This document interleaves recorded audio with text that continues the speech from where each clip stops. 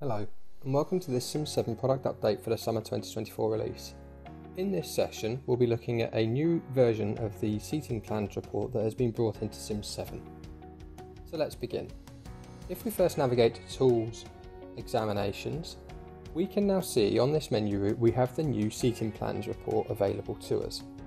If we open up the report, once loaded, users will be familiar with the typical parameters that are available in that of Exam 6. So we have room, the date range. It's important to note the date range picks up from the default season. So if we go to Tools, Examinations and PI Setup, we can examine what the current default season is, of which we can see is the June 2024.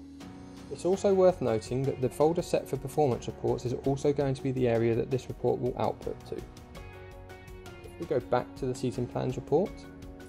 We also have the option for sitting, so we could choose whether we only wanted to look at AM or PM reports. And we've got the format of invigilator or display. If I set this to a date of which I know I have an exam sitting, and in this case I'll leave it as an invigilator display.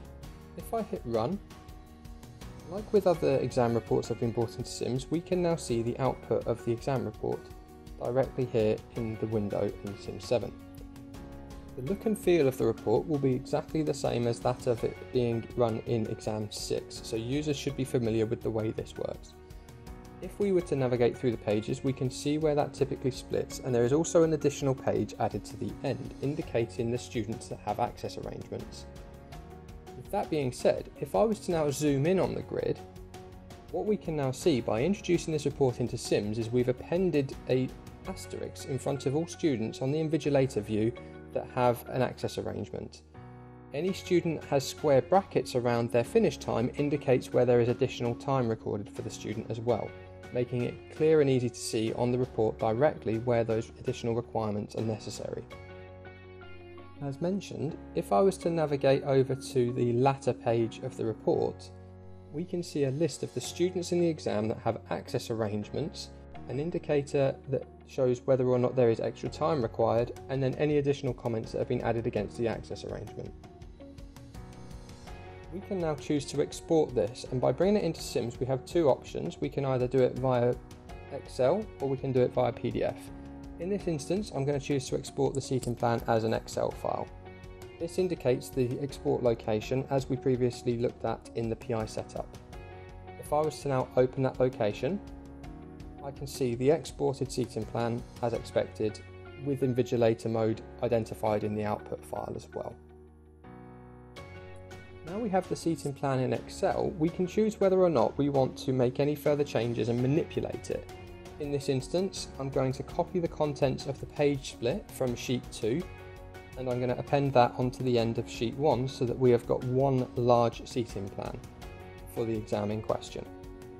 I can extend those columns just to keep the formatting the same across the board. Naturally, we can make any adjustments to this if there are any necessary for the invigilators in question, or whether or not it's desirable to have it looking slightly differently. Part of the power of being able to bring this directly into Excel is that with those new data items of the asterisks and the square brackets, we can make changes based around conditional formatting, making it quick and easy to identify where there's additional requirements. In this instance, I'm going to choose to format cells that contain specific text, and I'll use the tilde to identify the character in question that we want to utilise, and then the asterisks. So we're going to put conditional formatting for any student that has an access arrangement allocated. I can choose to format the cell in question, and I can then fill it with a particular colour. I select OK and apply. We can see immediately that in the background, any student with an access arrangement identified now has a different fill colour, making it quick and visual for an invigilator to be able to identify where there is an additional need. We can, however, take this one step further as well. If we create a new rule and follow a similar pattern, specifying specific text, but this time identifying with a tilde and a square bracket, we can choose to format the cell where additional time is added with a slightly different colour, in which case I'll pick up a salmon pink. Selecting OK, if I then apply that rule, we can see where there is a student identified on the seating plan that has an access arrangement but also has a different finishing time to the other students, making it very clear where there may be an additional requirement in that instance. As mentioned, in addition to the actual seating plan itself, there's an additional sheet with the extra report on the back that indicates the access arrangements of the students, so these can be printed out for the invigilators also. It is worth noting that on the standard display version of the report, no access arrangement information, nor asterisks or square brackets will appear on the report. If you have any further ideas or feedback, please do let us know via the ESS Ideas portal or via the SIMS 7 Satisfaction survey. I hope this has been useful. Thank you for watching.